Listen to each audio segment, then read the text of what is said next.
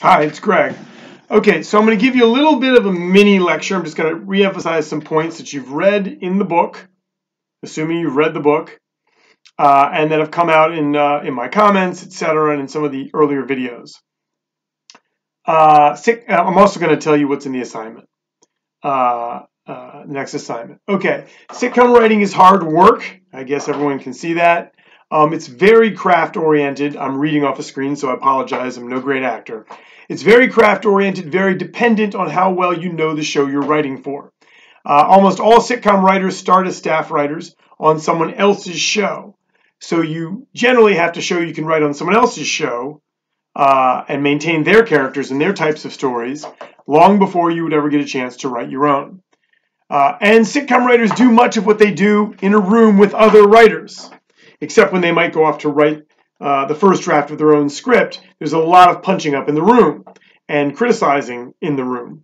And in the room, every line and every joke is going to get argued over and rewritten and sharpened over and over. Okay, that's why I focus on every line, because that's the way the craft works. That's the way comedy works, especially in this relatively short form of a half an hour or less on screen.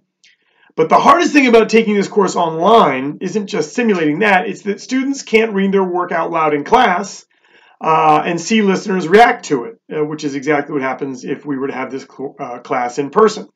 And frankly, there's a lot of nuance that goes into the discussion of comedy writing that is very hard for me to transmit this way. That's just reality, and it's hard to transmit especially hard in an email or discussion group. To write it down if you can't hear my voice. Same thing goes for answering general student questions. In-person discussions are the best way. That's why I hosted a Zoom conference last week to answer your questions. If you didn't RSVP, then I assume you're comfortable with your work. If you want to have another Zoom conference, please tell me. I'll schedule one and try to get other students involved. I don't think I can compel anyone to attend one, because that's not something that you bargained for when you signed up for the class. But I want to make them available to you anyways. Most of you totally understand at this point the format, and you're trying to write scenes that have the basics, and most of you are doing that: conflict, tension, stakes, what happens next.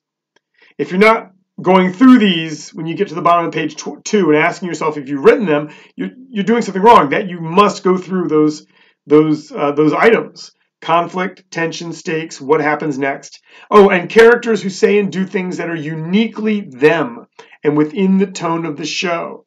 I put that in a lot of comments, and I've mentioned this before. It's very important. If you have trouble knowing what a character would do, a particular character, whether it's Jay or Gloria or someone else, watch the show or find more episodes to read. There are more scripts available free online. I would get the PDF if you can. They're easy to find. Okay, when you're writing a scene, ask yourself, would this character say these lines? Does it sound like something he or she would say? Would she say or do this? If not, don't write it. See the differences between the characters. Very important to be perceptive. Mitch and Cam are both gay. However, one grew up rural, one did not. One loves football, one does not. One is extroverted and more open-hearted. The other is kind of uptight and keeps everything sort of tightly inside. Notice the difference between these two characters. They aren't interchangeable. Okay, if you're throwing them a line and not caring who gets it, and they're both contributing as if they're the two same people in the story, then you're not gathering that they have very specifically been written differently to accentuate very clear traits and differences in their personalities. Okay, you want to catch on to that and make use of it. Okay, as for the comedy and the jokes, that takes time. But remember, every line you write should either move, and I'm going to throw this out there in case I haven't said it completely or written it completely. I've written this in some comments for people. Anything you write in these scripts either A, moves the story forward, B, gives needed, emphasis on needed information, or C, tries to make the reader, audience member laugh. So avoid writing prompting lines. Don't have characters say, what? Huh? What'd you say? You don't mean that, do you? Things like that, because you're just prompting another character to say the same thing over and over again and taking longer to get to the character's reveal or statement or what have you, so we can keep the story moving. You're going to have to keep generating story. Okay, those things, what I call prompting lines, waste time and don't make the scene better. They drag it down, so I want you to avoid them. And remember, raise the stakes. Two characters arguing about what to make for dinner isn't interesting until there's more at stake. Maybe one character needs to feel like a good cook because he lost his job. He needs to be good at something, you know. Or maybe another character needs to cook steak tonight because their guest is a vegetarian and secretly she wants him to have a bad time for some secret reason that we learn during the scene or perhaps even in the next scene. We'll do another scenic assignment for this next assignment. We're going to write a 2-page scene, 2 pages exactly, as always, okay? And that means you don't need to write end of scene at the end or anything like that. You just get to the end, okay? But the end, the bottom of the 2nd page. But this time you're writing an outline for a 3-story scene as well. Here's how you do it. Okay, you're going to tell me in 2 sentences or less what happens in scene 1. Then you're going to write scene 2. Then you're going to tell me in 2 sentences or less what happens in scene 3. So you're going to be sending me a 2-page scene that's all by itself, a 2-page scene, and another document. You're going to send me 2 documents. Another document that's going to say, scene 1, these things happen. No more than 2 sentences. Very, very, very brief. And scene 3, these 2 things happen.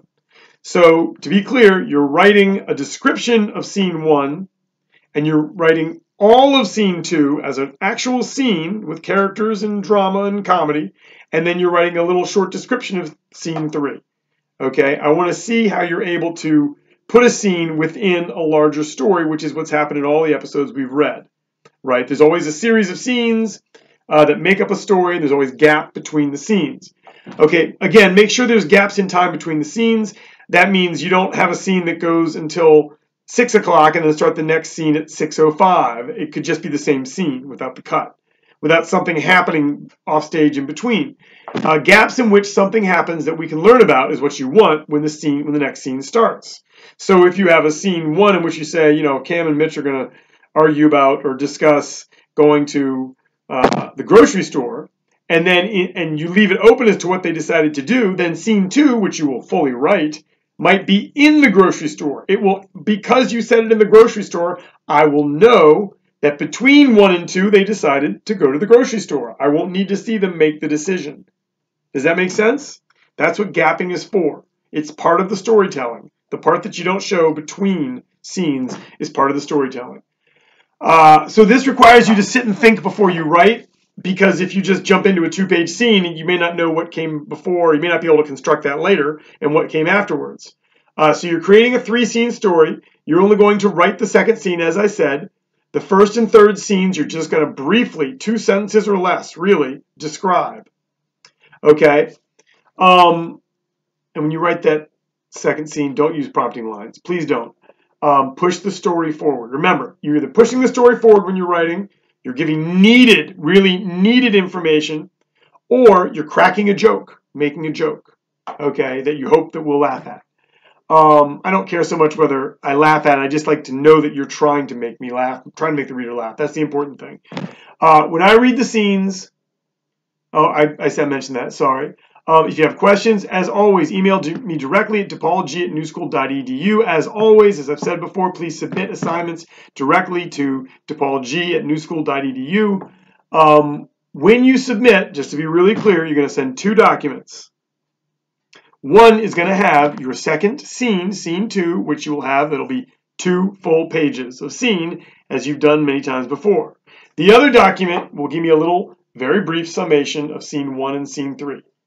When I read them, I'll look at the 2nd document first. I'll read the couple of lines for scene 1. I'll go back and read the entire scene 2, and then I'll read the very short ending scene. And I'll ask myself, how does this story work? And I'll send you comments based upon what you have sent me. This is going to take a little longer, I think, because you've got to fit it into within, you're fitting together 3 parts, even though you're not writing 1 and 3, more than a sentence of description. You're only writing 1 scene. This is the middle scene. But again, you're jockeying a couple of things here. So we'll make this a 10-day assignment due November 8th, end of the day, November 8th. That's about all I'm going to say. You may want to watch this twice and take notes as you would in a class. It's almost 10 minutes, so I'm going to stop this video. Okay? Thank you so much.